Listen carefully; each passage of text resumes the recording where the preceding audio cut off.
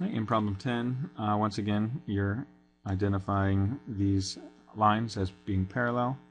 Therefore, when a transversal is cut off by multiple parallel lines, they're cut off proportionally.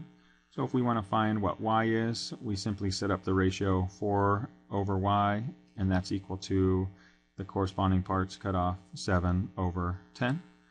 Again, notice it gives you the equation very nicely as a proportion. And then you can just solve for y. So to solve for y here, we'll cross multiply. 7 times y is equal to 4 times 10. Divide both sides by 7.